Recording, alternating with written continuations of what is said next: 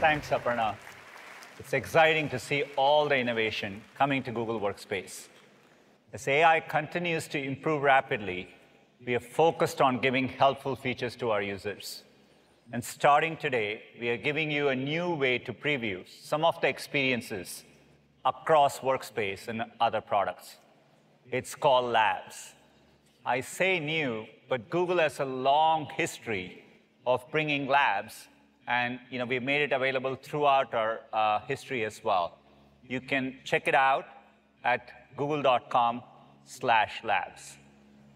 Next up, we're going to talk about search. Search has been our founding product from our earliest days.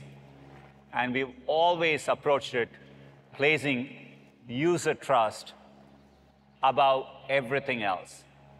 To give you a sense of how we are bringing generative AI in search, I'm going to invite Kathy onto the stage. Kathy?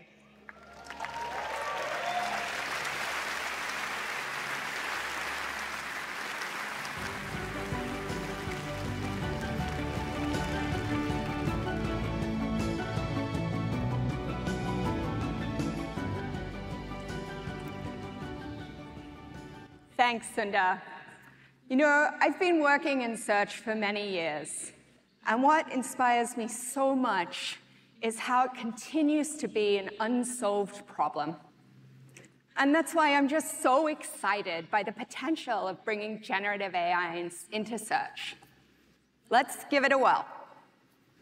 So let's start with a search for what's better for a family with kids under 3 and a dog, Bryce Canyon or Arches?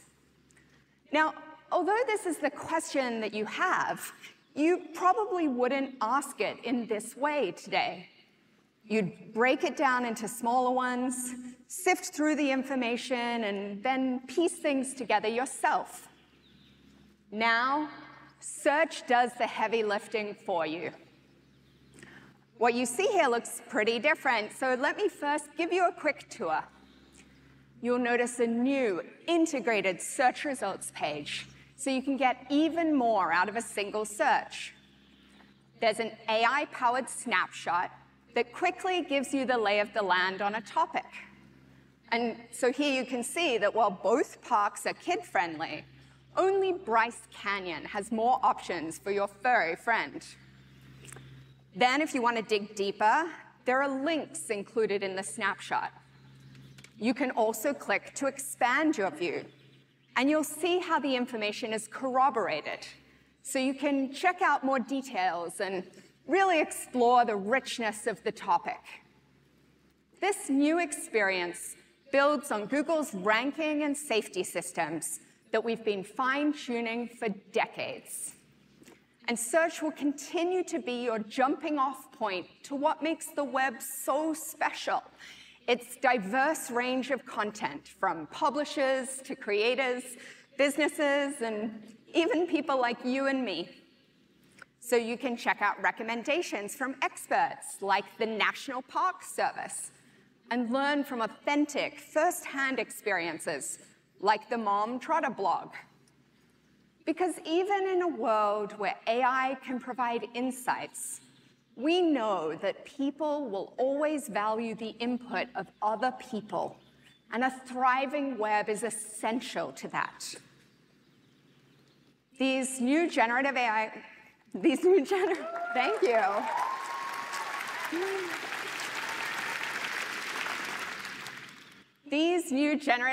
capabilities will make search smarter and searching simpler. And as you've seen, this is really especially helpful when you need to make sense of something complex with multiple angles to explore. Those times when even your question has questions. So, for example, let's say you're searching for a good bike for a 5-mile commute with hills. This can be a big purchase, so you want to do your research.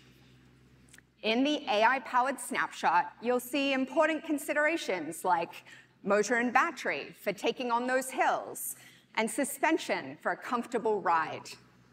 Right below that, you'll see products that fit the bill, each with images, reviews, helpful descriptions, and current pricing. This is built on Google's shopping graph, the world's most comprehensive data set of constantly changing products, sellers, brands, reviews, and inventory out there with over 35 billion listings. In fact, there are 1.8 billion live updates to our shopping graph every hour. So you can shop with confidence in this new experience, knowing that you'll get fresh, relevant results. And for commercial queries like this, we also know that ads can be especially helpful to connect people with useful information and help businesses get discovered online. They're here, clearly labeled, and we're exploring different ways to integrate them as we roll out new experiences in search. And now that you've done some research, you might want to explore more. So right under the snapshot, you'll see the option to ask a follow-up question or select a suggested next step. Tapping any of these options will bring you into our brand new conversational mode.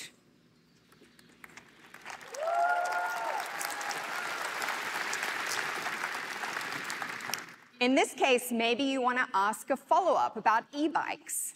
So you look for one in your favorite color, red.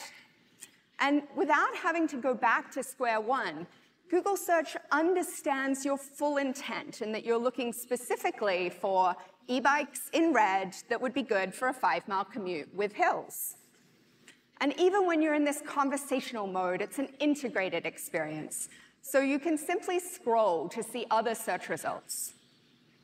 Now, maybe this e-bike seems to be a good fit for your commute. With just a click, you're able to see a variety of retailers that have it in stock and some that offer free delivery or returns. You'll also see current prices, including deals, and can seamlessly go to a merchant's site, check out, and turn your attention to what really matters, getting ready to ride. These new generative AI capabilities also unlock a whole new category of experiences on search. It could help you create a clever name for your cycling club, craft the perfect social post to show off your new wheels, or even test your knowledge on bicycle hand signals. These are things you may never have thought to ask search for before.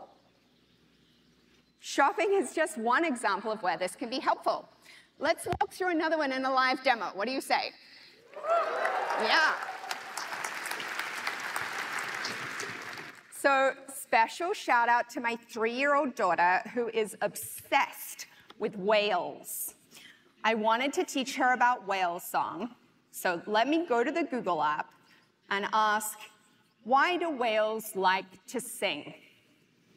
And so here, I see a snapshot that organizes the web results and gets me to key things I want to know. So I can understand quickly that, oh, they sing for a lot of different reasons, like to communicate with other whales, but also to find food. And I can click See More to expand here as well. Now, if I was actually with my daughter and not on stage in front of thousands of people, I'd be checking out some of these web results right now. They look pretty good. Now, I'm thinking she'd get a kick out of seeing one up close. So let me ask,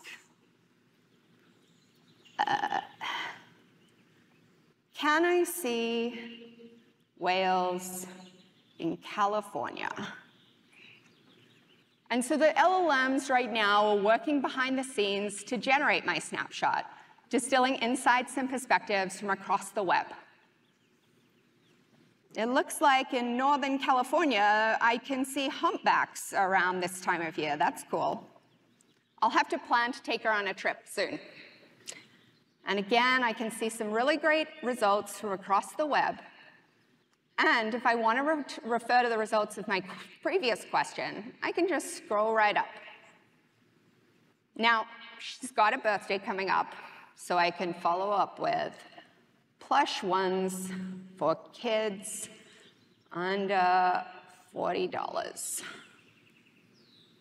Again, the LLMs are organizing this information for me, and this process will get faster over time. These seem like some great options. I think she'll really like the second one. She's into orcas as well. Phew, live demos are always a little nerve-wracking. I'm really glad that one went whale.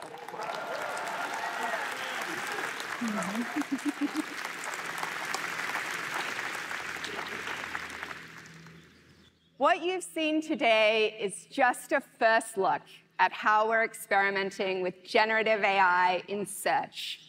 And we're excited to keep improving with your feedback through our Search Labs program.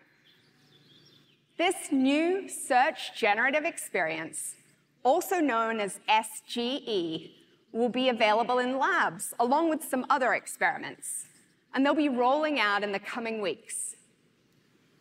If you're in the US, you can join the waitlist today by tapping the Labs icon in the latest version of the Google app or Chrome desktop. This new experience really reflects the beginning of a new chapter. And you can think of this evolution as search supercharged.